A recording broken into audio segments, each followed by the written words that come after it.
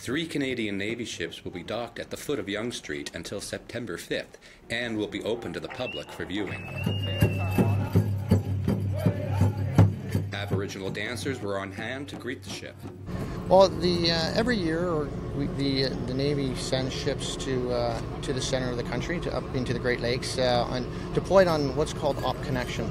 Op Connection is an opportunity for the Navy to reconnect with Canadians, remind them that they have a Navy, that it's here working for them, that we're trying to do important things for them, and that we were interested in having them know about us and potentially become a member of the Royal Canadian Navy.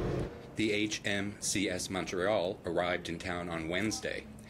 It is the ship that Prince William and his bride Kate slept on when they went from Montreal to Quebec City on their first official tour of Canada.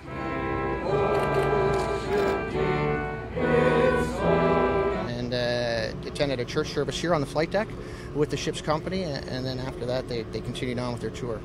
Although the HMCS Montreal has been deployed on missions around the world, it hasn't fired a shot since World War II.